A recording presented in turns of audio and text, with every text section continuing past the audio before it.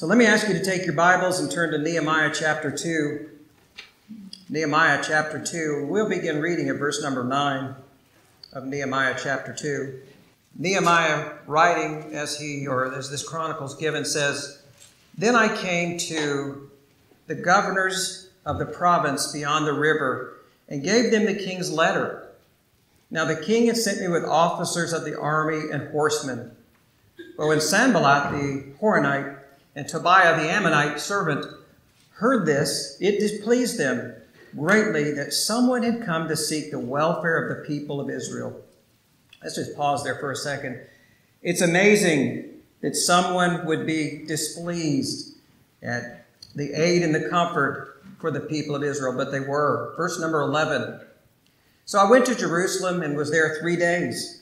Then I rose in the night and a few men with me. And I told no one what God had put into my heart to do for Jerusalem. There was no animal with me but the one on which I rode. I went out by night by the valley gate to the dragon spring, to the dung gate, and I inspected the walls of Jerusalem that were broken down and its gates that had been destroyed by fire.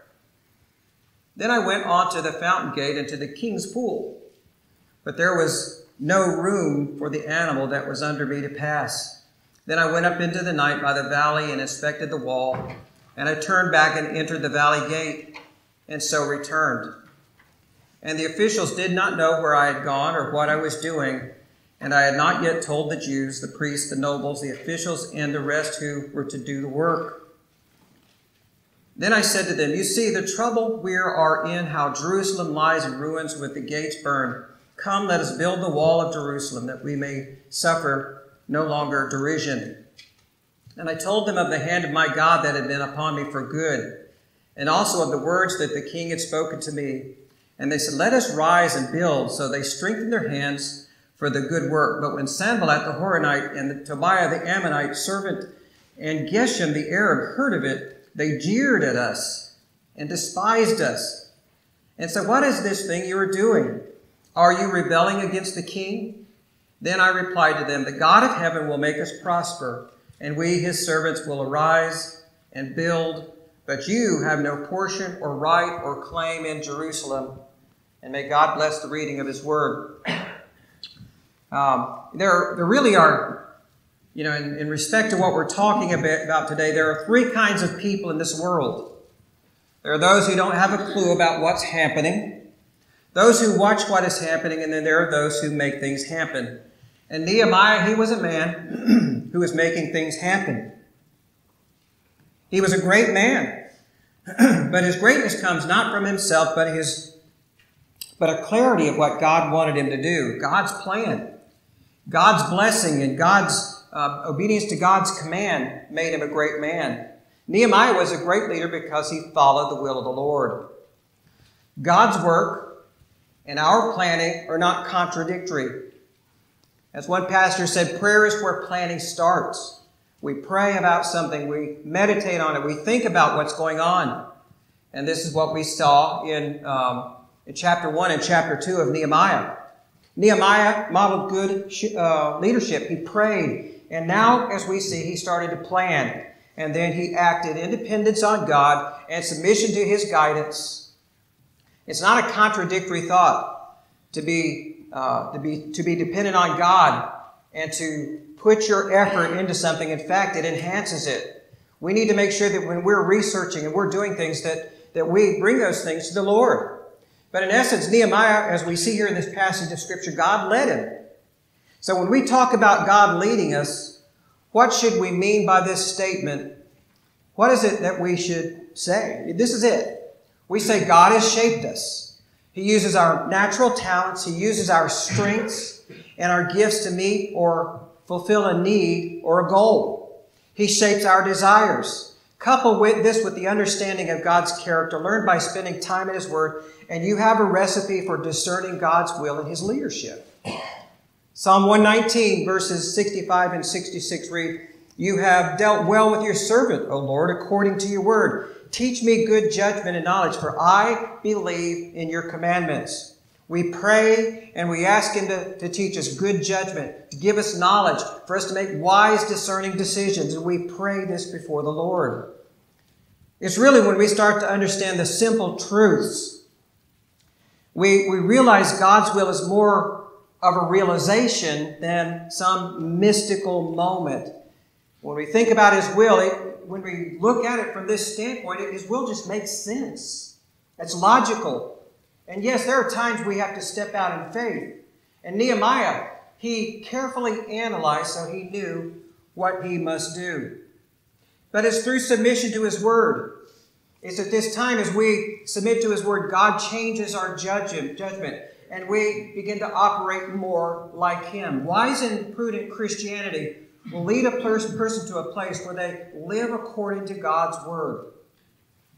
When you truly live the Word, God transforms your character, your thinking, and your decision-making. But there's some responsibility on our part to be conformed to His image. There's some sense in which you and I, we submit to this process. God's sovereign. He can do whatever He wants. But you and I, in the process of this, we must willingly submit to Him. You want to clearly know His will, His plan, and His path? Be submissive. He refines us in this process. And we pursue those traits and thinking about God that will lead us into wise Christian decision-making. See, the plan that Nehemiah began to develop was given to him by God. And as it was once told to me in a missions class, the need constitutes the call. If there's a need, and you recognize the need, that may be God's prompting, because not everybody recognizes the need. See, God chose Nehemiah because he had the skills necessary to complete this project. Nehemiah's desire was as a result of gathering information while he served the king's side as his cupbearer. It was his devotion to the Lord that helped him become an exceptional leader. So during this very difficult time, as was revealed in this account that we're looking at today, we will see his leadership was focused on the promises and agenda God had unveiled to him through His Word, through His promises. So the first thing we need to understand about this man Nehemiah is a plan of action begins with gathering information. It always begins with prayer. Our first line of defense is always to be prayerful people. We really can't spring into action until we pray. Pastor A.J. Gordon said this: "You can do more than pray after you have prayed, but you can never do more than pray until you have prayed." We must pray first. Often people will venture out in a direction that they think that God wants to take them. They kind of feel like they're cut loose, and they find themselves in a difficult situation.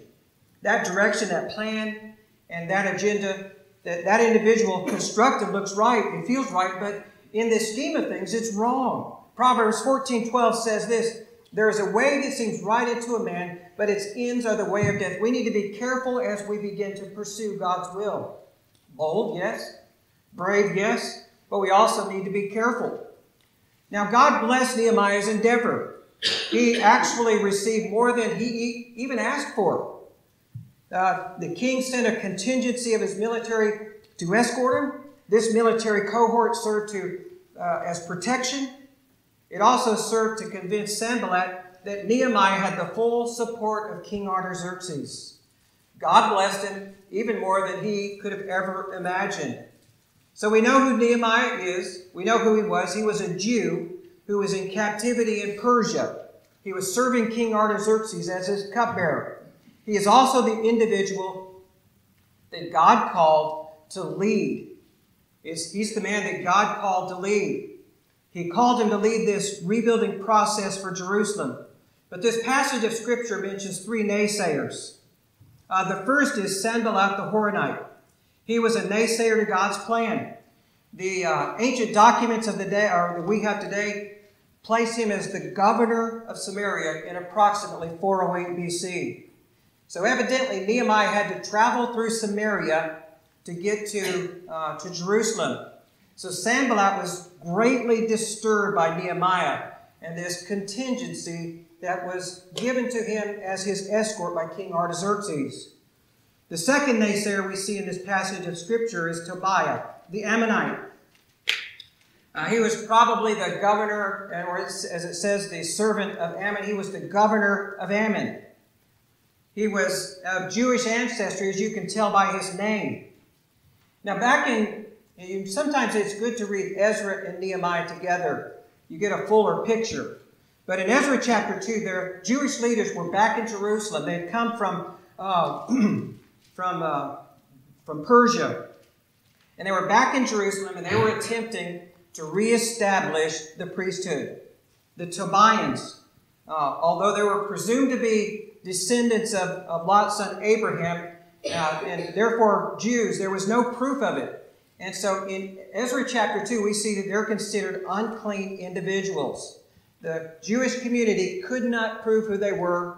They could not prove their lineage, so they were impure. There was no record of their heritage. And so this is who we see with Tobiah.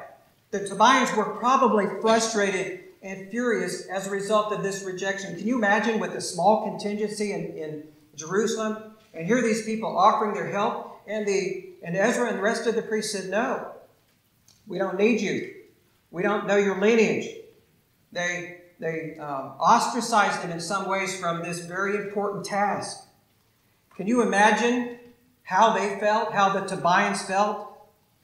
So later in Ezra chapter 4, while Ezra the priest undertook this responsibility to build the temple, there was a group that was formed who opposed the rebuilding process. Among this group were those of Jewish descent, and some theologians believe that it was the Tobians, who is Tobiah, as we see in our passage today, his family. These Jews rejected them. These individuals rebelled. And it was here at this time that we see that these individuals, the Tobians, they put up their hand, they attempted to stop the process, and they would rather have seen the process lay in ruins. They would rather have seen the temple at Jerusalem lay in ruins rather than follow God. So we encounter people who would rather see the church lay in ruins than thrive according to God's plan. We see this all the time. It wasn't necessarily that the Tobians did not want it to happen. They wanted to be in control. So this account in Ezra reveals they were embittered. They sent letters to Artaxerxes the king, and he responded, and he caused the construction process to stop. So the rebuilding process could have been going on these 12 years or 15 years. So 12 years earlier, this process was going on, and because of these individuals, it stopped. It stopped in its tracks because of whatever reason. The fact that Artaxerxes sent Nehemiah at this point in time, appointing him governor of Jerusalem and allowing him to harvest timber from the king's forest and allowing him to have this military backup, it infuriated Tobiah, especially if his family was instrumental in the difficulties or the insurrection, whatever you want to call it, that they had earlier. See, there's never a legitimate reason to be a naysayer.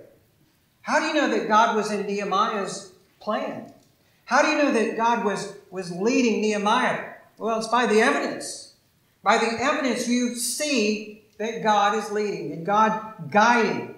We see it here with the king who gave him permission. We will also see it later in the book of Nehemiah, how God blessed him. So how do you know God is doing something?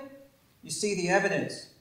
You see the lives of people changed. You see baptisms. You see new faces. You see all sorts of things that indicate that God is on the move, that God is working. God is always working. Just sometimes we get to participate. God is always working, and sometimes we get to see what He's doing and what a blessing it is. But how do we know that God was in Nehemiah's plan? Because King Artaxerxes' heart was softened, and it was in God's time. See, the timing of God's plan is essential. And I often tell people that the timing is one of those matters that reveal God's will. And so God was in this. So the question is, what happened with Nehemiah? Nehemiah met his challenges head on. We don't see a specific reaction or his particular response to the problem. What we do observe is his incessant desire to continue to do that for which he was apprehended. And let me make this clear. When you become a Christian, you're apprehended for something. When you meet Christ as Lord and Savior, He pulls you into the body. He gives you a gift, and He expects you to use it in your service to Him. And Nehemiah, he knew what he was apprehended for. What am I apprehended for? What is Kevin apprehended for? Kevin's apprehended to teach and preach the Bible. What are you apprehended for? Whatever area of service that's in your heart of hearts that you desire to do. But when God saves us, He calls us, He apprehends us for a purpose. Nehemiah found his mission. One of the most difficult challenges that he faced, and oftentimes we face the very same thing. For Nehemiah, it was overcoming negativism and obstacles. And for us, it's easy to concentrate on the negatives. It's easy to think about the difficulties. It's easy to think about the problems. It's easy to concentrate on these things. The problem is if you do this, you miss out on the blessings of God. God is blessing in so many ways around us. This is what we need to keep our eyes on. And if we focus on the problems, if we focus on the difficulties, if we focus on the negativism and all the obstacles, we forget that God is sovereign. And He's always in the business of bringing us to this place where we acknowledge Him. See, the children of Israel, they lost heart when they were in the wilderness. They wanted to go back to Egypt for their leeks and onions. But God told them to press on. Some 12 years prior to this occasion where Nehemiah is writing on this letter, Artaxerxes decreed that the Jews stop rebuilding the temple of Jerusalem.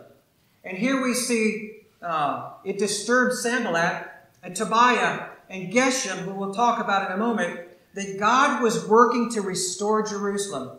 How do we know He was working? He moved in the heart of Artaxerxes.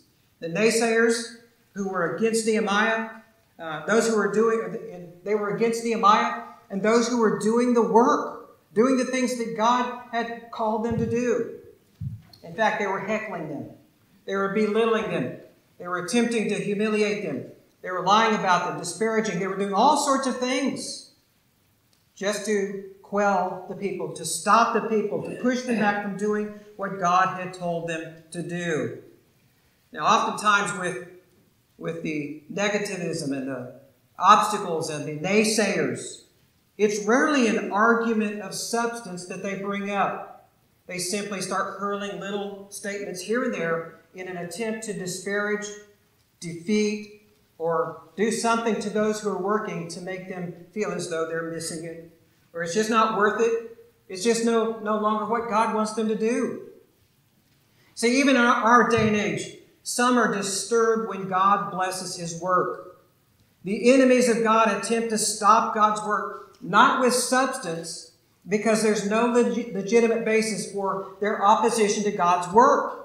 They ridicule and they attempt to question the credentials of the messenger. That's precisely what happened to Nehemiah. They were saying, Nehemiah, did King Artaxerxes really send you? They were questioning his authority. They were questioning these matters that were God ordained. In reality, Nehemiah was God's messenger. And for these three naysayers, as they questioned Nehemiah, they were questioning God Himself. They were questioning God's work. So think about it for just a moment. When someone reviles you as a Christian or as God's people, we're reviled. We should be reminded of Matthew chapter 5:11 in the Beatitudes.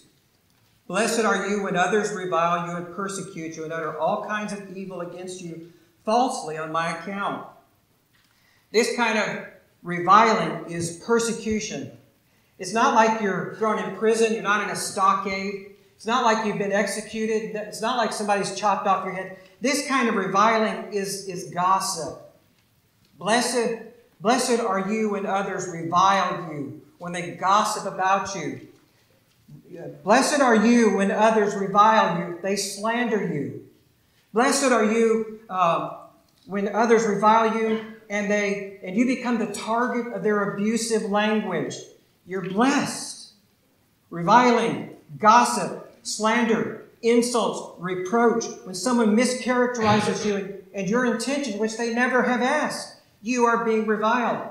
And what does Jesus say in the Sermon on the Mount, in the Beatitudes? This is what he said: there is a reward for those who are treated this way. So every time that and there's some lie that's hurled about you, every time someone has gossiped about you because of your Christian faith or because of what you're doing for the Lord, every single time this has taken place, they're just building up your treasures in heaven. That's all they're doing. They think they're bringing you down, but they're really lifting you up. You see, that's what was happening with Nehemiah. He knew God's will. He knew God's plan. He was pressing on and doing what God had called him to do. You see, there is a reward for those individuals who are persecuted. So when you're reviled for the correct reason, you receive a heavenly reward. The second thing we see about this planning process, a plan of action requires an evaluation of the situation. So what we see in this account here, Nehemiah began a very careful evaluation of the city of Jerusalem. The text tells us he was there for a few days, 3 days, and he started to transcribe his findings. He began by noting the gates and walls of Jerusalem were destroyed. It was a shell of its former stately beauty. This destruction took place during the reign of King Zedekiah, some 100 years prior to this moment. This is when this destruction took place. Zedekiah was one of the kings in Jerusalem, and he started listening to false prophets and made decisions which reflected a poor understanding of God's revelation. He was even selfish. He was proud, and he couldn't do the very basic things that the true prophets had told him to do. So due to this failure, Zedekiah, under his reign and under his tenure, God, who had been long-suffering with the nation of Israel, used this godless nation to come in and overtake the country. See, the destruction of Jerusalem and the temple was perpetrated by Nebuchadnezzar in 586 BC. And we read about this in 2 Kings chapter 25. So for somewhere over 100 years, this city was in ruins. We see in verse 13, this begins this account. He goes to the valley gate. This is probably located somewhere near the southeast corner of the city. He went to the Dragon Spring, which is one of the tributaries that gave Jerusalem and their inhabitants fresh drinking water. The Dung Gate led to the valley of Hinnom. This valley south of Jerusalem is where is very significant in the history of Israel. This is the place where the ancient Israelites, when they were disobedient to God, which caused them to be overtaken and destroyed by this pagan nation, the Israelites passed their children through the fire. And what does this mean? What does it mean when somebody passes their children through the fire? It means they give them up to the world. They sacrifice their children to the Canaanite god Molech. So Gehenna, as we see here, this valley of Hinnom, in the Greek it's translated as Gehenna. It continued to be an unclean place used for burning trash, burning rubbish for the city of Jerusalem. Jesus used Gehenna as an illustration for hell. So just as the name Dung Gate implies, it indicates a place where the city would take its refuse, and a place where there was burning of sewage, burning of flesh, and garbage. It was a place of utter filth. It was disgusting. It had a repulsive smell to the nose. There were maggots which crawled around and worms crawled around. So Gehenna is portrayed in a very vivid sort of manner. And we see that Jesus uses this imagery in the New Testament as he reveals what hell is like. A place of eternal torment. A place of constant uncleanness. A place where the fire never ceased. A place where there's burning and the worms never stop crawling. So Jesus used this idea of Gehenna to say this is what the end of those who do not have Christ in their life. The ultimate end of those individuals is this place. We see it here in the valley of Hinnom. We see it in Gehenna. We see this portrait of this disgusting, nasty place. In the Greek, this word translated in Mark 9:47, hell. It describes the occupants of the lake of fire, Gehenna. These individuals in hell, they're separated from God for all of eternity. And this is reserved for the devil and his angels. This is reserved for those who do not know Christ as Lord and Savior. This is reserved as a place of eternal punishment. You know, sometimes we think that We talk about people escaping the punishment, just turning to Christ because they escape punishment. That's a good reason, but it's not the only reason. The reason we even worry about this, we tell people that that's where they're in. But in reality, our focus should always be meeting Christ as Lord and Savior. Being sick of our sin, being sick of our condition, and needing a Savior. So this is the Valley of Hinnom, the portrait of hell. And it was still burning. It was still rumbling. It was still destroyed. But verse 14, as Nehemiah continues his journey, he's at the fountain gate. This led to the southeastern corner of Jerusalem, which led to the king's pool, which is quite possibly the pool of Siloam. The pool of Siloam was fed by an aqueduct that was created during the reign of King Hezekiah. And this is a significant place in the New Testament. In John chapter 9, verse 7, Jesus healed a blind man here at the pool of Siloam. Verse 15 says that Nehemiah inspected the walls. The homes on the side of the city were terraced down into the valley. And so when the wall was destroyed, all these homes collapsed. They fell on top of one another, creating this enormous amount of debris. This is a portrait of utter destruction of the city. This is a portrait of really a city that was once a tremendous blessing.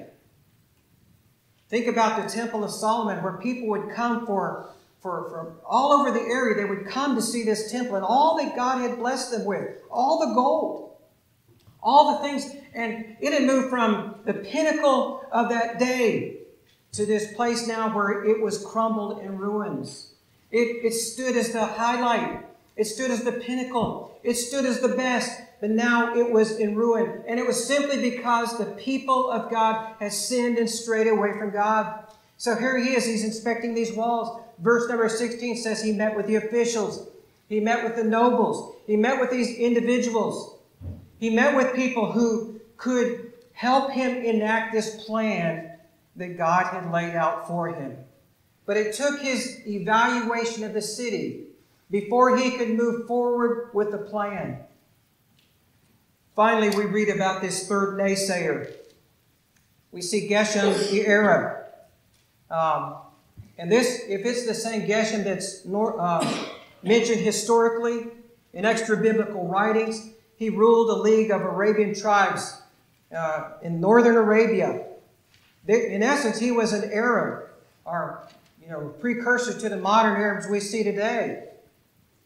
So we see these three men. We see these three naysayers who came up against came up against Nehemiah. These men were all stalwart men, strong leaders, well respected. These were all good men, so the world would say. But they were naysayers. These were three men who Alistair Begg calls the unholy trinity. These three naysayers ruled the area, which laid in ruin for many years. And they didn't care to do anything about it. They all came against Nehemiah, the man God had appointed to the task of rebuilding the walls. They stood in opposition to God's work. They mocked Nehemiah. Together, these three, they formed a coalition to represent their contempt. It was the contempt of the nations surrounding Jerusalem and the territory of Judah on all three sides. Samaria to the north, Ammon to the east, and Arabia to the south. So Jerusalem was pressed in on all sides. They were crushed. They maybe felt forsaken. But Nehemiah knew that God was in charge. He knew God was sovereign. He knew God was in control, and he continued to persevere. These three men, they challenged him, and they asked, "What is this thing that you are doing?" They're questioning his motives. They're questioning his intention. They're questioning what he's doing. And all the while, we see the story. All the while, we see that God was in it. The proof is in what God was doing in the other areas. But here was Nehemiah. He had to contend with these three men. They said, "Are you rebelling against the king?" The leaders of the opposition, though, were really this. they were guilty of the very thing which they were accusing Nehemiah of. They were guilty of the very things that they were saying about Nehemiah. All Nehemiah did, he was dumbfounded. He said he just assumed everybody would want the city to be rebuilt. But that just was not the case. So here were these three men, their countries. They were aware that Nehemiah was acting with the king's authority. So typically, naysayers, they try to drum up things to make their accusations, jealousy, and their assaults seem more viable. That's what they did. They were calling into question his character, calling into question what he did, calling everything about him into question. You see, these men, they were merely wrong and unable to accept God's plan and his timing. How do we know that Nehemiah was God's man? It's in the evidence of what God was doing around him. God had touched the heart of Artaxerxes. In a few chapters, we'll see how God started touching the hearts of the people, how God started working. How do we know that Nehemiah was God's man? Because God's work started flourishing. Another evidence of God's blessing is the assaults of the adversary. Listen to me carefully. When someone's being assaulted for standing by the word or standing on God's promises, it doesn't mean they've done something wrong. We automatically think, oh no, what have they done? Well, it means they've done something right. They've stood firm in God's plan. And so how do we know that Nehemiah was God's man? Because of the assaults that came up against him. The enemy didn't like what he was doing. So my question today is this: how do you know you are serving the Lord well? How do you know you're serving the Lord well? Assurance of our faith is something that's cultivated, and it grows deeper and stronger over time. It's not something that happens overnight. It is a gift that God gives us. According to John Newton, evidence of God's favor is revealed gradually through frequent testings. Newton captured the meaning of Paul in Philippians 1:21, where it says, to live is Christ and to die is gain. And it was in his book on the Christian life that he said this: assurance grows by repeated conflict, by our repeated experimental proof of the Lord's power and goodness to save. When we have been brought very low and helped, sorely wounded and healed, cast down and raised again, have given up all hope, and been suddenly snatched from danger and placed in safety. And when these things have been repeated to us, and in us 1,000 times over, we begin to learn to trust simply in the word and power of God, beyond and against appearances. And this trust, when habitual and strong, bears the name of assurance, for even assurance has its degrees. So how do we know that we're doing the right thing? It's when we have to rely on the Lord. When we have to be encouraged by Him and Him alone.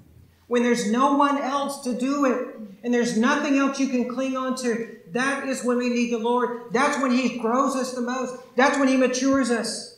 You see, God's way of growing us is through sweet assurance. And He does this by putting us through numerous and varied and many hardships. The process is designed to be hard. Oh, how God must want to refine you, because He hasn't made it easy for you. See, trials are the way that faith is proven, the way faith is refined, and the way it is strengthened. This is why James wrote, "Count it all joy, my brothers, when you meet trials of various kinds, for you know that testing of your faith produces steadfastness." Difficulties doesn't mean you're wrong. Difficulties mean that God is refining you. Difficulty doesn't mean you've gone down the wrong path. In fact, it probably means you're doing the very thing that God wants you to do, and the enemy is pushing up against you. See, Nehemiah, he had his unholy trinity, 3 powerful and stalwart men, and you too will have adversaries or even mighty situations which come up against you and test you, even though you are serving the Lord with diligence. So Nehemiah, he tackled the mission God had for him. His zeal wasn't expressed by blindly running into the situation. He carefully and he thoughtfully evaluated the situation.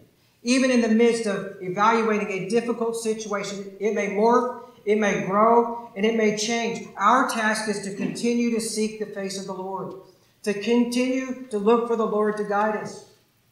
Clearly, we observe Nehemiah's desire to embrace a God-sized vision and logically plan and proceed forward. Careful evaluation may be necessary and is necessary to fulfill God's plan, but situations may change. But God's plan never changes. Our strategies, our tactics may change, but God is always the same. He's always in charge. He's always in control, and He always wants His way. He always wants His plan, and you and I, we must fall in line. You see, the unholy Trinity made this situation about their little kingdoms here on this earth, but Nehemiah, he remained true to God's plan. See, there's a delicate balance between godly control and human effort. And that's why it must be immersed in prayer. That's why we must be cautious. That's why we must proceed forward at the appropriate time. As Christians, we must be observant of God, His intentions in a situation, and follow the leadership that God lays out for us. So today, as we think about this story in Nehemiah, this account, this chronicle, so many applications for us even in our day and age. Maybe you have been the subject of a naysayer. Maybe someone has come up against you and assaulted you, not physically. Maybe you have had to stand firm because of your commitment as a Christian. Well, recognize this fact that every Christian goes through this. Every Christian experiences these sorts of difficulties. It's a matter of trusting the Lord even in these difficult times. So today, I want to issue an invitation to you today. You know, as I talked about Gehenna and the Valley of Hinnom, it may be today that you realize that, you know, the sin in your life has pushed you in that direction. And you've never met Christ as Lord and Savior. Then today, take an opportunity to come and take my hand, either now or at the end of the service, or when we're standing outside, and let me introduce you to the Savior. And Christian friend, this is an encouragement to press on. This is an encouragement to persevere. There are naysayers. There are difficulties. There are problems. But it's just normal. God allows those things to shape you, to refine you, to bring you to the place where you are more like your Savior. I don't want the difficulties. I don't want the problems. I don't want the pain either. But truly, for the Christian, the joy is that even those things, even those items are going on, we can press on and know that the hand of our Savior is always ready to help. So this morning, as we close during a time of decision, won't you put your hope in Him? And Christian friend, I don't know where you're at, but if you're going through a difficult time, God's refining you. During this time of decision and this time of invitation, won't you surrender the control of your life to Him? You would please stand as we close in prayer and sing our hymn of decision. Let's pray. Father, we pray that you just minister to us today.